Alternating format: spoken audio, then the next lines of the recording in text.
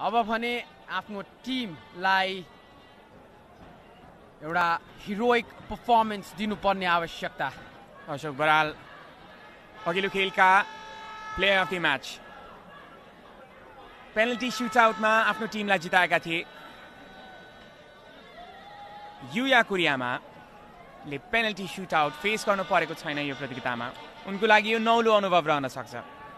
अशोक बराल यो चिजको एडभान्टेजमा रहन सक्छन् सायद। फ्र्याङ्कलिन क्वेटे टाला पहिलो पेनल्टी प्रहार गर्दै।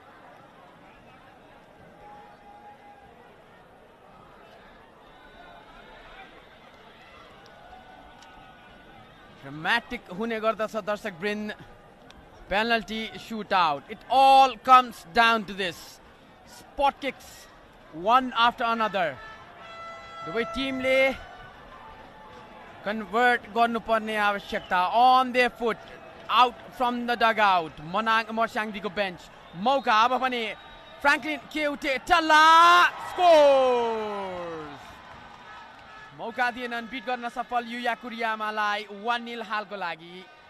पेनल्टी सुटआउट स्कोर लाइन सिधै प्रहार फ्र्याङ्कलिन क्वेटे टालाको। कुनै पनि गल्ती गरेनन्। Confident penalty kick.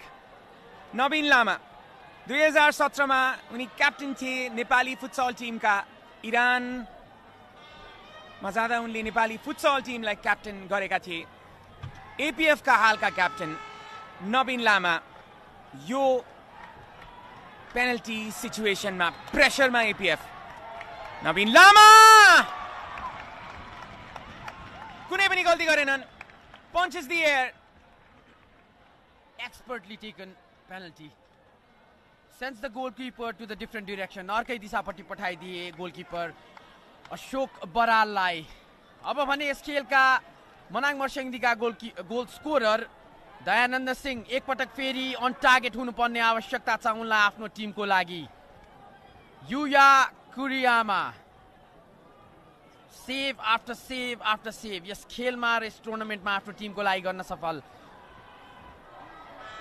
Dayanand versus युया कुरियामा। Will he go right or will he go left? And he goes left। Left bottom corner finish, confident finish यस पटक मनाङ मर्स्याङदीका लागि। दयानन्द सिंह एकपटक फेरि टार्गेटमा हुन सफल। कुनै पनि गल्ती गरेनन् दयानन्द सिंहले। दयानन्द सिंह इलाङबा पालो सनी श्रेष्ठको आफ्नो मार्क बनाउने यस खेलमा। अघिल्लो खेलमा गोल गरेका खेलाडी हुन् हेडरबाट।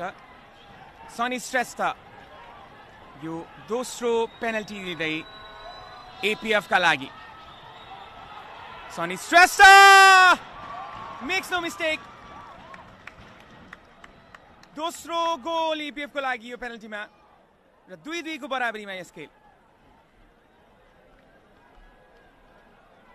वन्डरफुल टेकन कन्फिडेन्ट खेलाडी सनीश। अब भने गाडी बढेका छन् शिव गुरुङ टिमको लागि। पर्पसफुल डिफेन्ड गर्दै यस खेलमा र यस टुर्नामेन्टकै कुरा गरौँ एडभान्टेज दिन सक्छन्। गोल गर्नुपर्ने आवश्यकता। हक I युया another man another goal। Shiva Gurung on target। another tick mark on the box of MMC। pressure ma APF। 90 मिनेटको अन्तिम मिनेटमा गोल गर्ने खेलाडी रवि सिंह। बीवाईएससी विरुद्ध प्लेयर अफ द म्याच 20औं संस्करणको फाइनलमा तेस्रो पेनल्टी लिन आएका छन्। एडभान्टेजमा छ मनाङ। एक गोल बढी गरेको छ। प्रेसर सिचुएसन रवि सिंहलाई। Will he be able to deliver? Ravi Singh goal गर्न सफल। सेलिब्रेसन उनको र बराबरीमा यो पेनल्टी सुटआउटमा एपीएफ। गोलकिपरलाई रङ डिरेक्सनतिर पठाइदिएर execution शानदार and that celebration, the binocular celebration उनको. अब अगाडि बढेका छन् रुपेश केसी यो शट लिनको लागि. टोटल 5 शट हुन्छ पेनल्टी सुटआउटमा. सुरुमा यो चौथो shut. Rupesh versus युया on target. Confident Manang Marshang the player.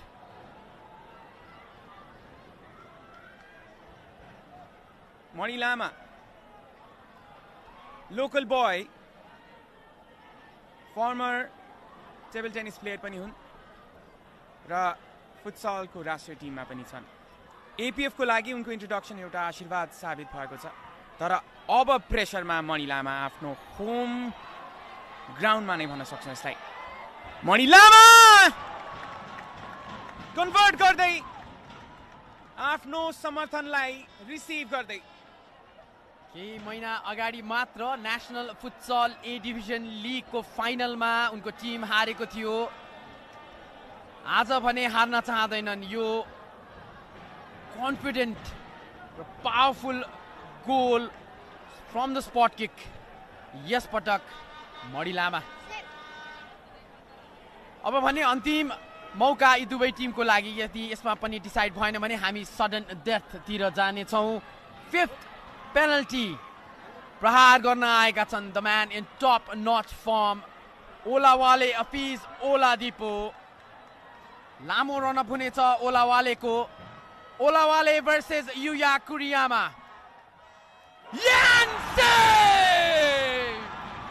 Olawale Afiz Oladipo denied by the Japanese Yuya Kuriyama.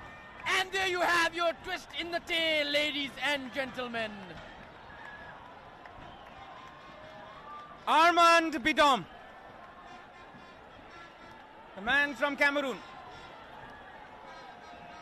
उनको इन्ट्रोडक्सनले नयाँ मुहार ल्याएको थियो एपीएफलाई र उनको यो किकले नयाँ इतिहास बन्न सक्नेछ एपीएफको लागि. अन्तिम जित हुन सक्छ. आर्मान्ड बिडोम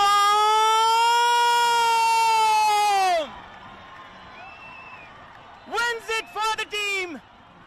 यो मोमेन्टलाई, यो क्षणलाई र यो समयलाई याद राख्नुस्. एपीएफले इतिहास बनाएको समय हो. आजको यो मिति, आजको यो समय आफ्नो इतिहासको पहिलो टाइटल आहा रारा गोल्ड कप को एपीएफ एफसी को लागि. डिसअपोइन्टेड मनाङ आफ्नो होम क्राउड अगाडि इतिहासको पानामा सुनौलो अक्षरले आफ्नो नाम लेख्दै APF FC. Armand Bidom, the hero. Antim kick. Victory belongs to those who deserve the most.